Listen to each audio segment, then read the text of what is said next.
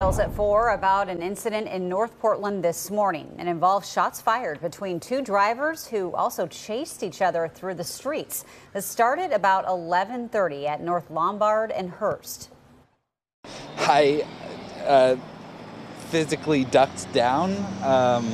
Nothing hit the cars. Myself and another witness were directly behind it. Nothing hit our cars. Portland police say a couple of parked cars may have been damaged by gunfire and a telephone pole was sheared in half. Investigators tell us one driver was taken to the hospital and is in custody. They're expected to survive. Police are still looking for the other driver. Now to California.